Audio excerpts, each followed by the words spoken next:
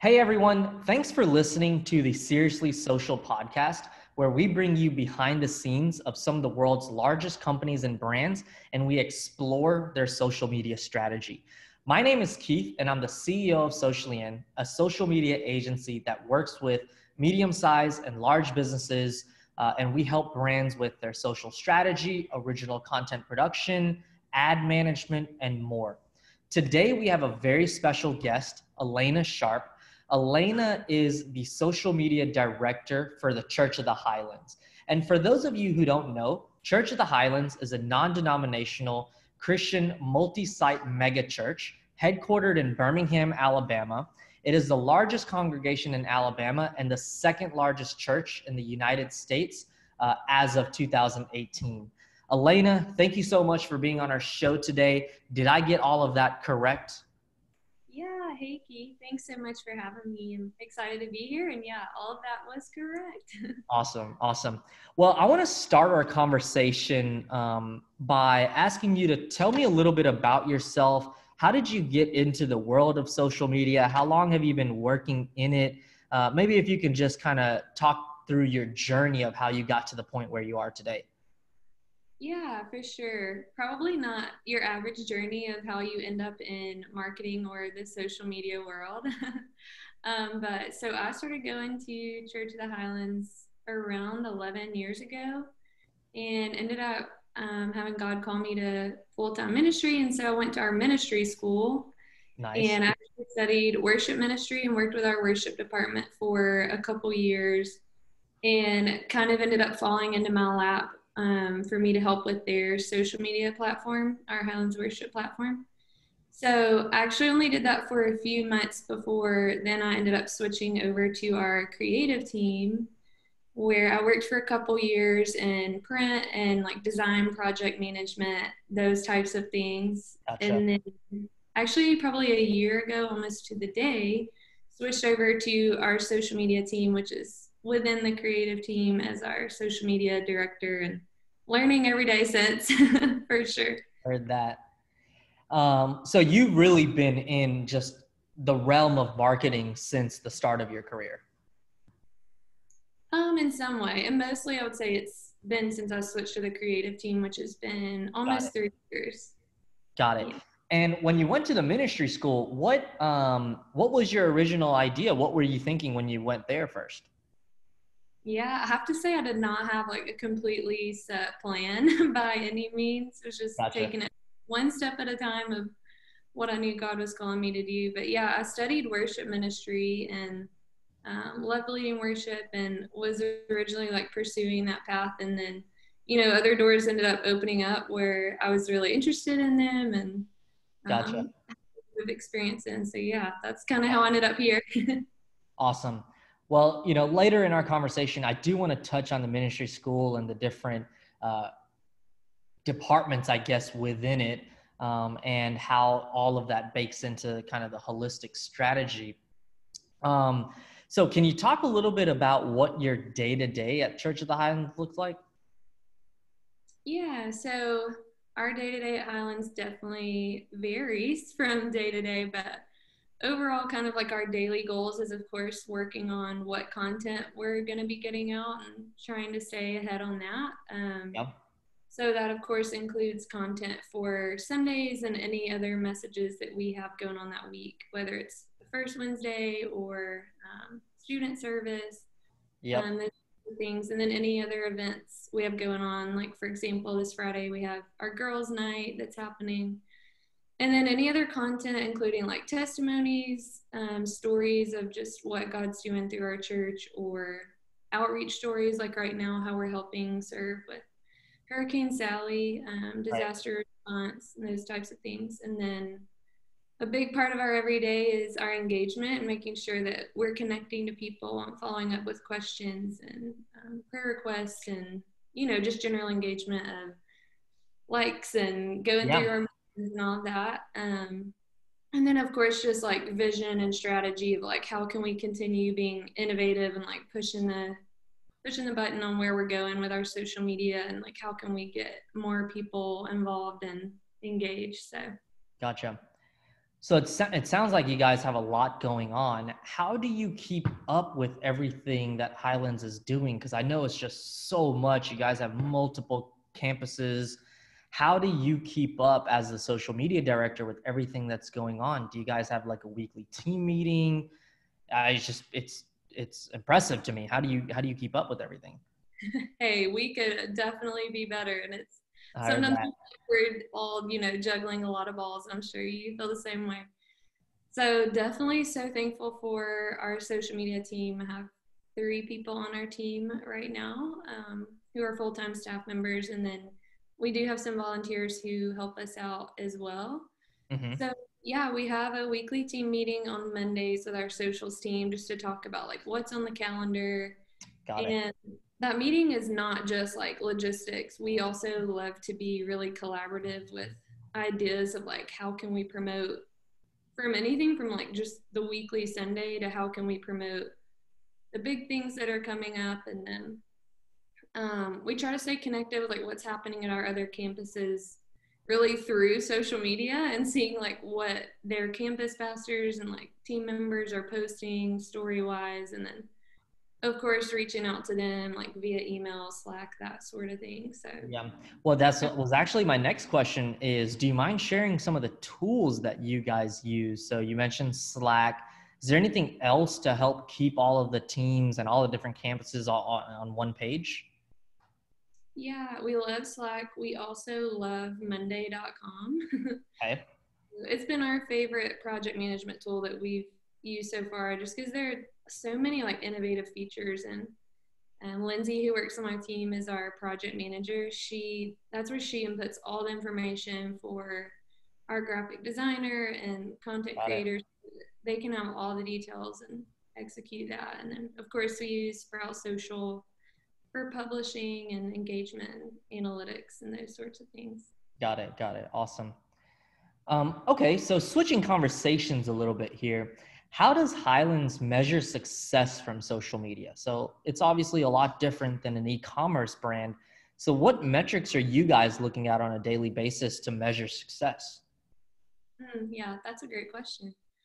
I would say like when it comes to us measuring success as far as the practical side, of course, we're measuring growth of just followers and then also engagement and, like comments and all of those sorts of things. And then also just seeing trends of like where our platforms are headed analytically. Mhm. And then I would say this is not necessarily as practical, kind of like you said, we're not measuring sales or things like that, but Right. we love to keep track of stories and like testimonies that we Mm. see and what we're getting tagged in, or people are messaging to us or commenting on one of our posts about how like they were encouraged at church this week, or they ended up getting baptized and God's working in Mhm. their life and they're feeling encouraged and growing closer to him. And so they're those kind of not practical types things of Yeah, measuring right, right, test. right. Yeah. And I assume you're not like sitting there counting like, hey, we had 5 positive stories this week, or are you doing that? No, I mean, we don't necessarily count. We Sure. definitely do keep track of them the best we can and, like to follow up with all of those and then share them with our team to show like what God's doing and how God is using our social media platforms to get people Right. connected, especially in this season of COVID. It's been an incredible tool with so many people just staying at home, but being able to connect with the church online through social media. So. Yeah, definitely. So before I ask about COVID and how you guys have shifted, I want to stay on this topic we're on. So as people are sharing their stories with you, are they tagging Highlands, or are you just finding them, or are they tagging them? And then if they do tag them, are you resharing those posts, or what happens to those posts? Do you guys just kind of take a screen capture of it and keep it internally? What do you guys do with that? Yeah, it's a little bit of both as far as how we receive the stories. Sometimes they will tag us, and like I said, sometimes they will send them via private messages. And then sometimes we'll find them just by using our keyword searches, Hmm. Church of Highlands, COTH, which is an Right. abbreviation people use. So kind of all the above on how we find them. And then the standout stories where we feel like it would help people see themselves in that situation and see like, wow, God did this in this person's life. God can do this in my life. And it Hmm. might help encourage them to take their next step or get in a small group or something like that. We do share a lot of those stories. And of Got it. course, to those people to get the content and get their permission. And then sometimes it is just kept internally as, we celebrate within our team and don't share all of them, of course. So Got yeah. it. Got it. Well, can you share with our listeners the process of getting that permission? Because I know a lot of listeners, first and foremost, are going to be smaller churches that are going to be listening to you to see if there's any value, and you've already provided a lot of value. But how are you getting permission from these people? Are you literally just direct messaging them? What does that process look like to help some of our listeners who might want to start using UGC? For sure. We usually do just private message them. Sometimes it depends again on like how we got the story. Right. Um, and so if we have the ability to private message them, that's what we'll do. And sometimes if it's a story we get from a team member at a campus or something, then we'll have them ask them for permission or either get their contact info from them and email or call them. So it's pretty casual. Like we just Yeah, find whatever it's not that we can. complicated. Yeah, sometimes it's like it takes some research, but Yeah, yeah, yeah. I just wanted people to hear that, it isn't some long legal process that you have to go through in order to have user generated content that, that you can use on your own profiles. absolutely, yeah. So you mentioned COVID. I know obviously you guys have shifted what you were doing because of COVID. Do you mind sharing with me what the church has done to accommodate around what's happening with COVID? And then do you mind sharing what the social media team has done to also adapt to what's going on? Yeah, for sure. So back in March, of course, when everything kind of exploded and Yeah, started going down, we began having church just online only on the weekends. So, which was um, awesome, by the way. oh yeah, we are so thankful that we had the ability to do that. So, and we're already doing that, and just we're able to put more resources towards it. Like we actually began streaming on YouTube Live in that season, which was something we've been pushing towards for a long time. And I guess it took once the global pandemic hit, and we needed more online resources. Like we were able to push towards that, and so it grew all of our online resources in a huge way, and really like that immediately brought a big change for our social media team because we became honestly like one of the only ways people were getting communication from the church besides just our website or emails or text. And Yeah, so we obviously like kind of just went hyper mode of like how can we keep people connected and let them know like when we're having church and how to join online, and then also like how could we keep people encouraged because it was such a scary time for everyone really, and so definitely. uncertain. And so we were trying to put out a lot of content to let people know like, hey, here's how we're doing church, but also like, hey, like there's hope, like God's got you, and trying to put out lots of encouraging Bible verses and resources for people to read and listen to have healthy content, um, with a lot of extra time in that season. Yeah, right. So then that lasted through, we were able to have some in person services in June. And then, of course, the Alabama COVID numbers spiked again, and we went back to online only for, I think it was around a month. That may not be exactly right. And then started having in person services again in August with lots of safety precautions and Yep. that sort of thing. So it really, our social media engagement grew starting in March and April. Like at some points on some of our platforms, it grew by 5 times, which That's awesome. completely stunned us. And we actually had to like call on some other staff members whose jobs were kind of different in that season because we weren't having in-person church or events. Yep. And they were able to like help us with our engagement and make sure we were responding to everyone who needed to respond and seeing everyone's comments and questions. And so yeah, it was absolutely like a blessing for our social media team while it was stressful in a lot of ways. it brought so many people to the platforms, and it's helped a lot of people get connected who, we believe some of them wouldn't have before Right. otherwise. And so thankful for that, trying to build on that, of new Yeah. people that have followed, that sort No, of thing. I can agree with that. How big is y'all's following now across all of the channels?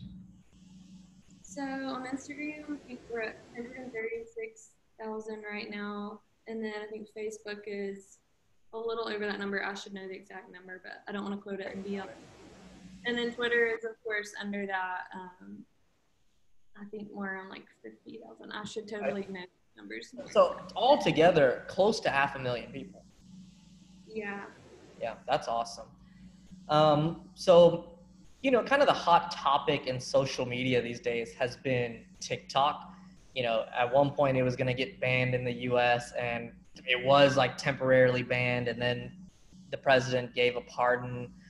How are you guys thinking about TikTok, or is that not even on y'all's radar? Definitely an interesting topic. Um, Yeah, right. we thought about it, of course, when it started really taking off, because when these platforms start, you kind of don't know what direction they're going to take. Right. So we wanted to like secure our handle if in case we ever do want to use it, sort of thing. But at this time, we don't feel like it's something that really Got it. benefits or fits within our vision. So we're Got it. not currently using it right now. Okay. Awesome. Well, thank you for sharing that. And then last question here, which platforms are you personally most active on? Definitely Instagram is the one that I spend most of my time on. And then Facebook is probably more of like connecting with people who I've met who either live like super far away on like mission Right. trips, or some of my like older relatives. So I would say Instagram for sure the most, and then Facebook is Gotcha. underneath that. I've been spending a lot of my time on LinkedIn. I don't know. How do you feel about LinkedIn? I have actually never gotten super involved on LinkedIn, but I know it's an incredible tool. So maybe I Yeah. should look into it, spend some more Well, I time on it. tried to find you on LinkedIn before our call, and for some reason I wasn't able to find you. So definitely check it out. Yeah. Well, Elena, thank you so much for your time today. I'm sure our listeners found a lot of this information valuable, and I'm going to be distributing this across all of the major channels. You can listen to it anywhere: YouTube, Spotify, SoundCloud, you name it, it'll be there. And thank you so much again for taking this time out to speak with me. Awesome. Thank you so much for having me. I enjoyed Yeah, it. absolutely.